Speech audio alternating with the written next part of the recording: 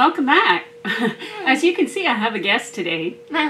Yes, this is Camille Ana. She's going to be helping me today. We are going to do something fun and exciting. We are going to be working with a Gelli Plate. I have just a little 5x7 Gelli Plate. And do you know what ephemera is? Camille, do you know what ephemera is? No? Ephemera is one of those weird things. I always heard ephemera this, ephemera that in mixed media. Ephemera this, ephemera that. Ephemera are all those little bits of pieces of things that you add onto stuff to make it extra pretty. So it could be a piece of collage paper. It could be some roses. It could be, we're going to make ephemera today. I went to, where did I go? To Joann's. It was going out of business in Homa, I think it was. And they had these patterns that were on sale for like $1 a piece. Screaming deal, right? Got them because I like this with the marks on it. So I've cut it out to be about approximately 5x7. Yeah, I am not consistent. And we're going to use our Gelli Plate, and we're going to I know how to open it up, baby. We're going to color them. We're going to put paint on it so that we can use it as collage paper for our future projects. Now, we have the whole thing. I cut it up. Got the whole thing right here. I also cut up the instructions. Mama. Oh, look. Yeah. We got, I've never used this. I've had it for like a year. So, we can leave the bottom part on. It feels so strange. It feels so strange. Yes, it does. Okay. So, I have a stencil right here. Camille, go pick out some other stencils. Where did you keep your stencils? The stencils are in the stencil book. The stencil book should be right there. Yeah, right there. I have my stuff on it. Yeah. We have a brayer. And I have all my golden paints. Diazonine purple, teal, Nephthol red light, permanent green light, Hansa yellow medium, ultramarine blue, quinadricone nickel white gold, quinadricone crimson, quinadricone red, Mars black, titanium white, and then I have these liquid ones. Those are all heavy body. Now the liquid ones I have are Hansa yellow light, phthalo green, transparent yellow iron oxide, Payne's gray, transparent pyro orange, green gold, transparent red iron oxide, cerulean blue, chromium, quinadricone magenta. I cannot pronounce these things to save my life. Ultramarine violet and quinadricone red. Didn't I have that one already? Yeah, I have that one in heavy body. So I have it in heavy body and liquid. So I'm gonna pick up the liquid one. And there. And we're gonna play. And we're gonna make, oh, I also have handy the color wheel. Because Camille is gonna learn more about color theory. You like that one? She likes this one. One more? One more with circles. Keep going, keep going, keep going. There's a big one. There's a 12x12 with circles on it. Keep going, keep going, keep going, keep going. Keep going, keep going. That one, that one, that one, that one, yeah. So we have our color wheel, and she and I are gonna refer to our color wheel when we're picking out colors to put on here to make sure we don't make mud. Now, what I really like about golden paints is that some of the colors are transparent and some of the colors are opaque. So this is transparent, and whenever you put it on your wait, Camille, Wait, you'll see what we're going to do with that. Okay. Patience, child. She's just like me, totally impatient. Whenever you attach this with gel medium to your work, it becomes transparent and you can see through it. So if you have transparent paint, you can see through to what's underneath. So you can have multiple layers and it's a really cool effect. Now, I'm going to take the camera off, put it up there, and we're going to get started. Bye. Bye. Okay, we're back. One of the things I forgot I had, and then I remembered I had, is I have these catalyst tools that create texture in things. So we're going to use those too. So we each armed with a brayer. Camille, what colors would you like to start with? Blue green. Blue green. So pick a teal. You pick a teal. Now, you don't need very much. What else? What other color? Transparent yellow. Now, look at this. I did. No. This and this will make mud because it's kind of. What else? What else? If you go across, it'll make mud. If you go across, it'll make mud. You need to get stuff on the side. Phthalo green. Phthalo green? Okay, so where you want to put the phthalo green? Right here. You want a little white in there? A little. Tiny bit. A little bit of white where? Right there. Okay. That's a lot of white. Now, take your brayer and start smushing it around. Oop. Start smushing it around. Turn it back and forth, back and forth. Get it all over. Make sure that that paint is all over there.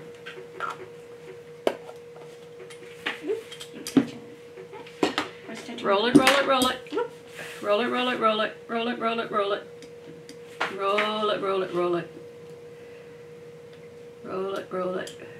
Don't mix it up. Don't blend it so much. You want to keep some of the different colors separate, right?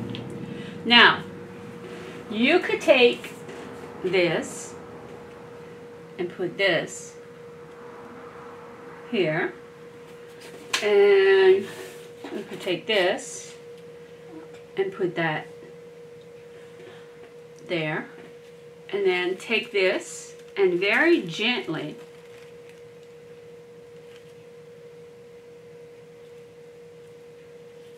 now with your fingers, rub it down. Rub it down. Come on. But watch, don't touch the paint.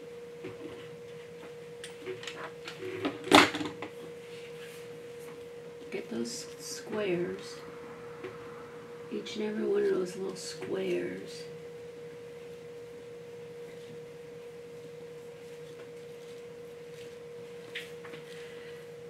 You got it? You could even do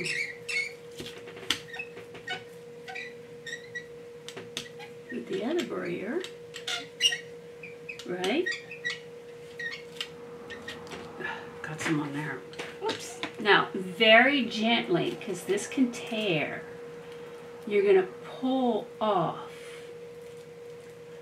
Okay? This is mono printing, okay? You're making a single print. See? Now, what's interesting here is you have some of your single color and you have negative space, right? You could come here and go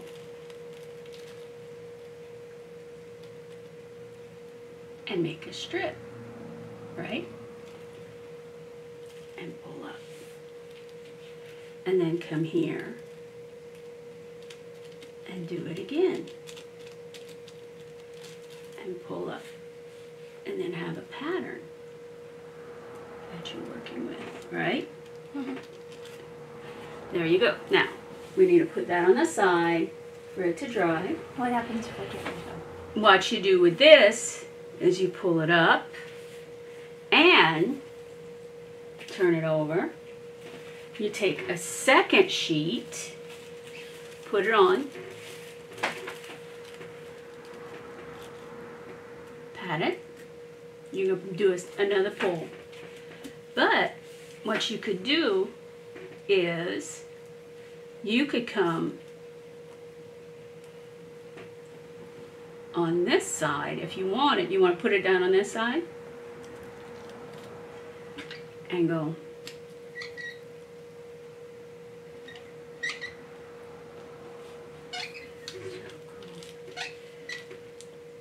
Now you see if you put it like this,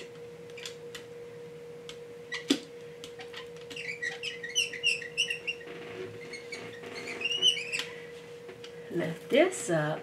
Hi. You're so silly. The paint dried on here. It's a fast dryer. Yeah, it's a fresh dryer. I need to move faster. It got on. Some of that came off.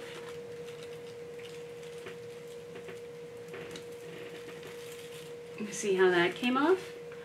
So cool. So cool. And then let's do it right here, shall we? Here, you roll it. Roll it, baby. No. Roll it, baby. Don't try to put so that the black part doesn't go on the paint. Okay.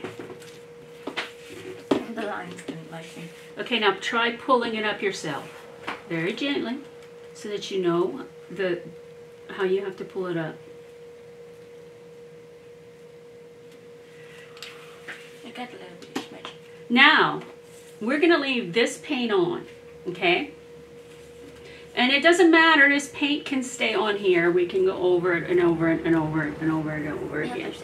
You want to do this, you want to paint this one again? No, you like that one just the way it is? Mm-hmm. Okay, we're going to put that to dry. Now, staying with this color and this color theme, you want to put a little cerulean blue?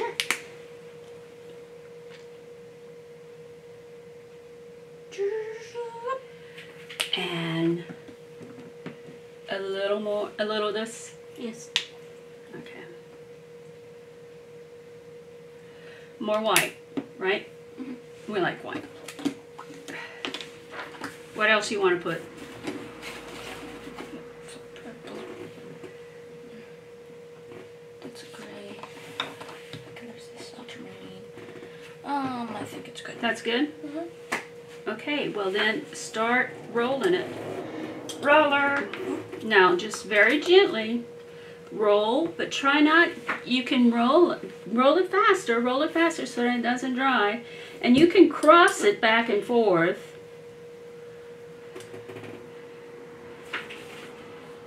Oop, I keep falling. Mm-hmm. Now, okay, that's good.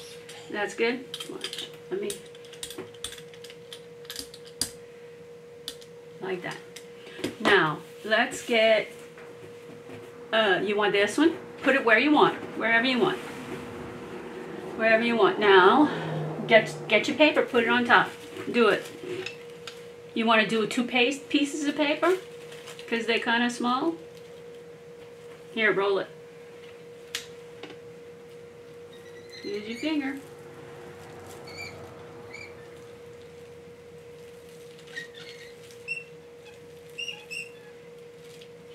Now go to the side. Go to the side.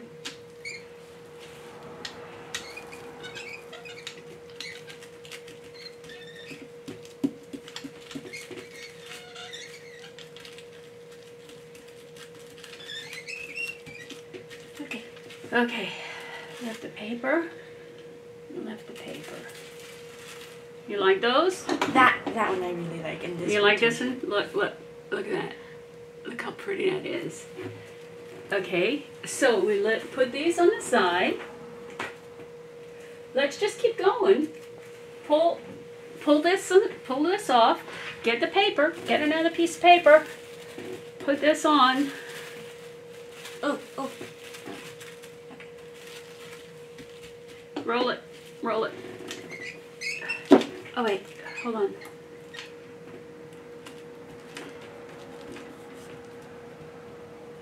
See if I can get any off of this. Any ghost off of that, yeah.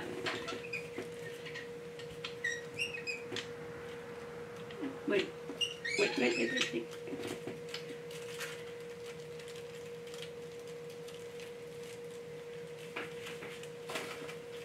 It's a huge, big smudge. Hold on. Wait, I got it. Okay. Paint dried. Look how pretty. Okay. Now, watch. Little ghosty. Hold on.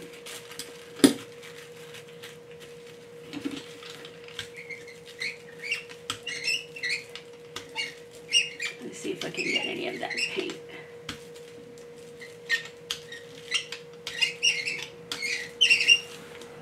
Let's see.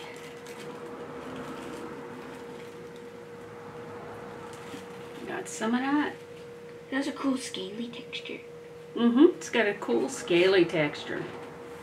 Okay, so what we're gonna do now is we're just gonna play, and we're gonna kind of speed this up, and we're gonna play music while we're doing this, and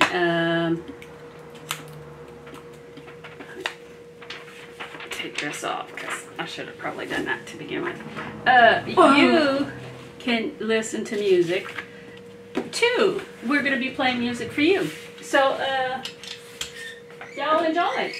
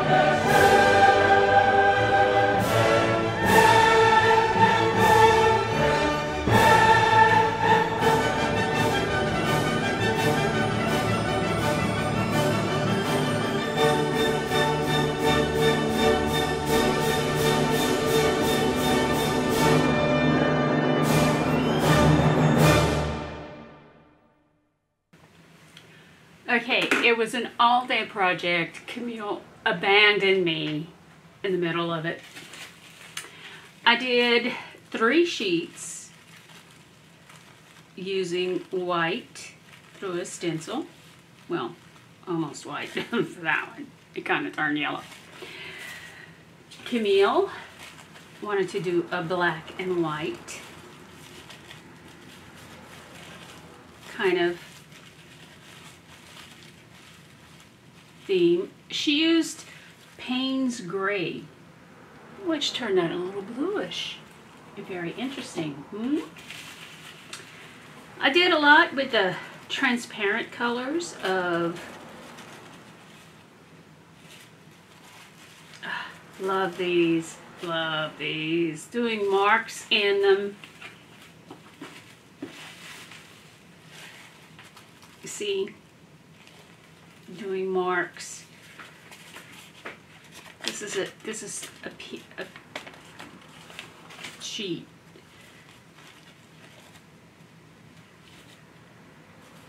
Through stencils. And I sorted them into colors, into mostly colors, as best as I could really quickly.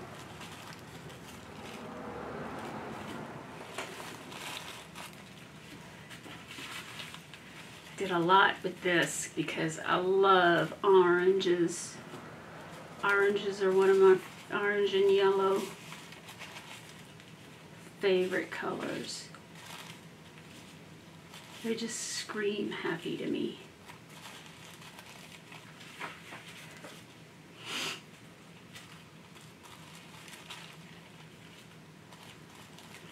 I just had fun all afternoon playing with this.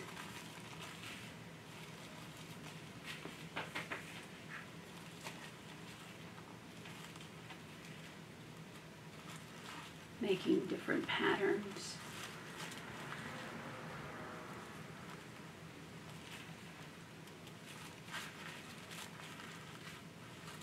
And they dry really quickly.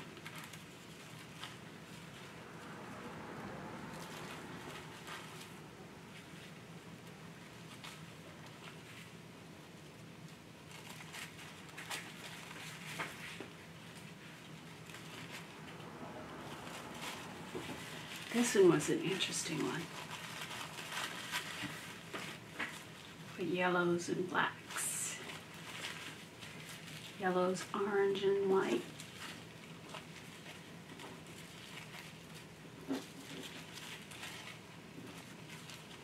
And I like how you have the pattern marking. Let me come in tight so you can see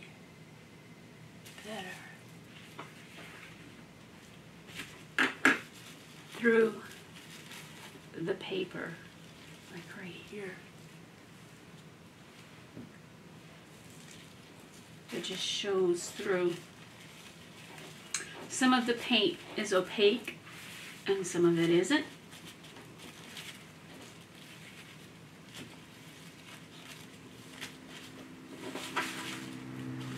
It's all really beautiful.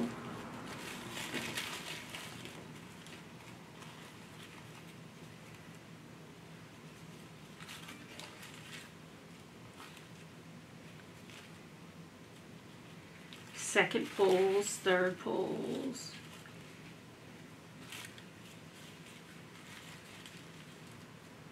Look how interesting. The different sides.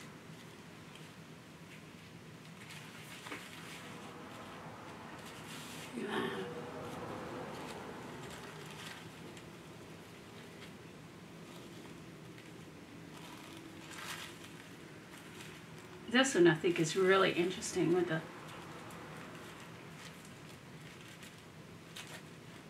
drops of paint.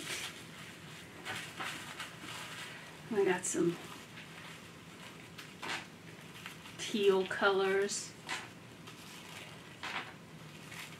going.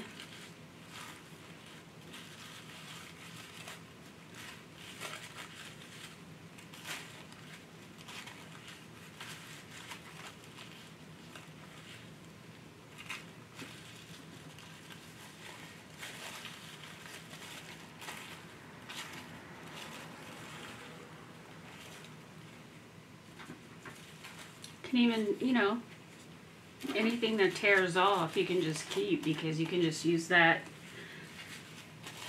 Because I plan on tearing these anyway whenever I'm using it.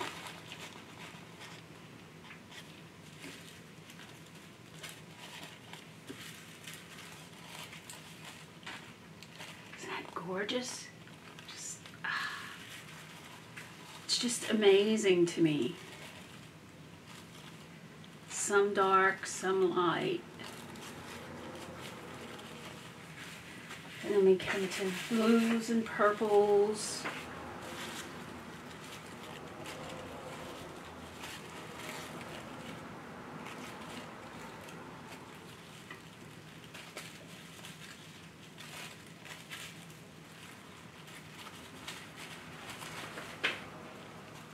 Squiggly lines.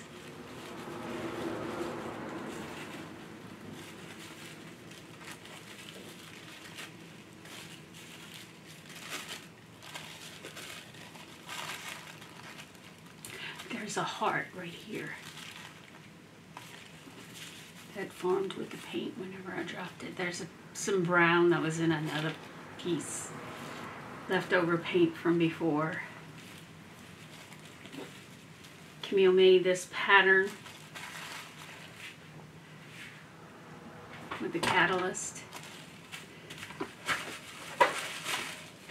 I did a lot of this pale purple using this one stencil. Look how interesting.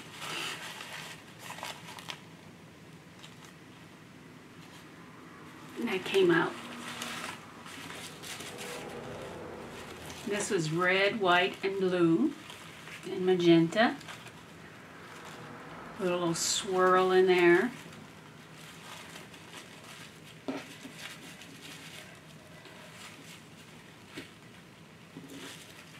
Just a red through the stencil to make dots.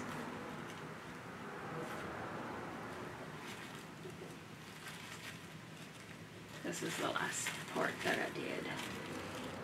Like I did the white.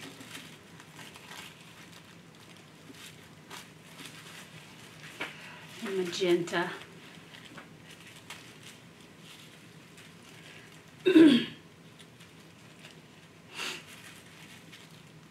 Right here. Coming along. Putting in patterns while I was working. More pink color, a more salmon-y color right here, and squares that I mixed. Red with white, I blended together.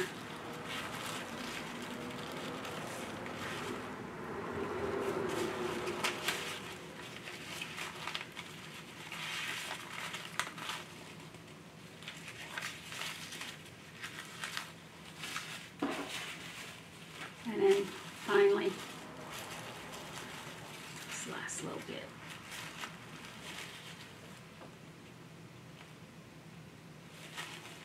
It has a lot of pretty colors and pattern. It'll be interesting on something or other. Look at that. Teal on that side, that on that side. So, I got a lot of work done today. I am really, really happy with what I got accomplished. I will be able to put this in my ephemera drawer, and I just have lots of papers to just draw from, no matter what color scheme I plan on working with. I'm just really pleased. So, oh wait, there's another one. Ah, look how pretty that is. Goes in the blue. And another one. Ah, goes in the purple. Ah. Any more? No. That's it. Good day's work, I say. So now I can relax. I hope you have a great weekend and happy crafting. If you like what you see, give me a thumbs up. Come back and visit us. You never know what you're going to see around here. And in case you were wondering where the Pink Flamingo was, happy Pink Flamingo Friday. Yay! Bye.